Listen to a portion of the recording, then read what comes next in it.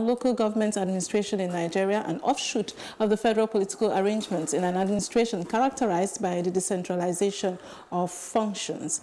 The closeness of local governments to the grassroots enables it to perform specific functions and services which border on the concerns, interests, and aspirations of the people in the respective domains. However, it would seem that most of the local governments are not economically viable, with an apparently constricted capacity to initiate and implement economic activities to boost internal revenue and also benefit the people in terms of employment and household income and poverty reduction.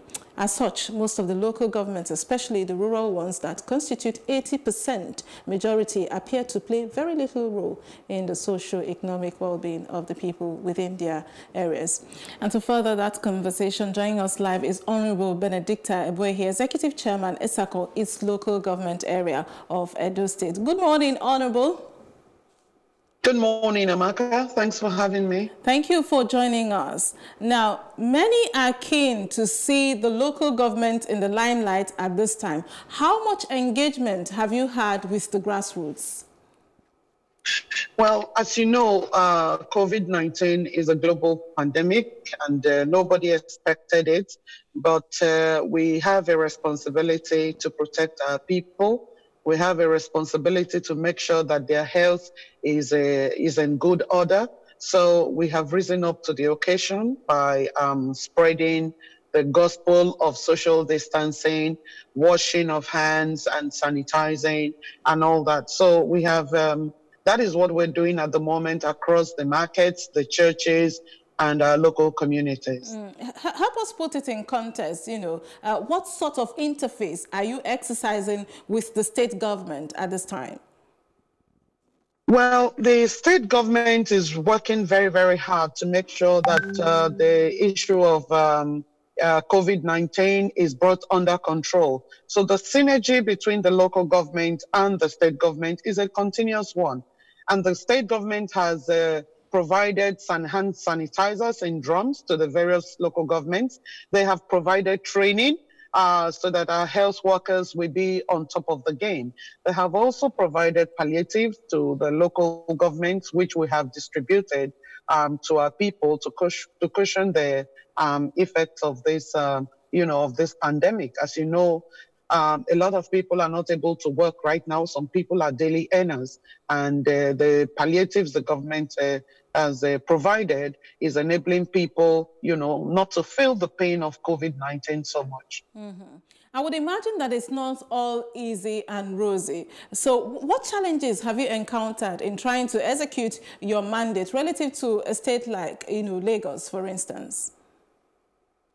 Well, Lagos is actually a rich state. They have a lot of resources, much more than Edo State. But even at our local level, we are doing our best to make sure that we, fight COVID-19 pandemic.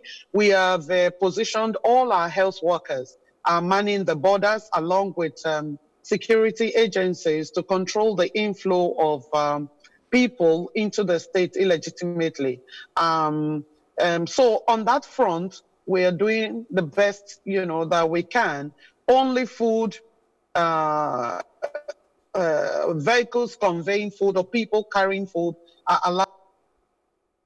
What lessons are we learning and applying to what is clearly a marathon experience, since some are anticipating that it might take 18 months for us to see the other side of the storm of COVID-19?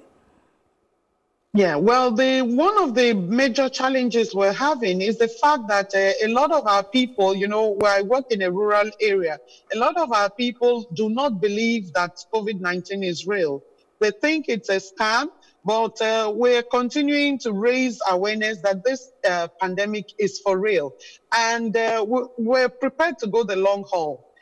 In terms of sensitizing our people and raising awareness for as long as we are, locked down, for as long as this disease remains within our communities. So really, it's a continuous thing. We have to keep at it. We have to keep talking, and we have to keep also raising awareness and asking for help from people who have more than enough. But one thing I know is that our lifestyles are going to change after COVID-19. Things will not be the same. You can see already that from the way people live, in fact, this is a wake-up call that things are not as we see them. And I believe that at the end of this pandemic, the lifestyles of Nigerians, the way we live, the way we do things will change drastically. Right. Honorable Benedicta Ebuehi, keep safe where you are, and thank you for being with us this morning. Thank you very much, Amaka. Have a great day.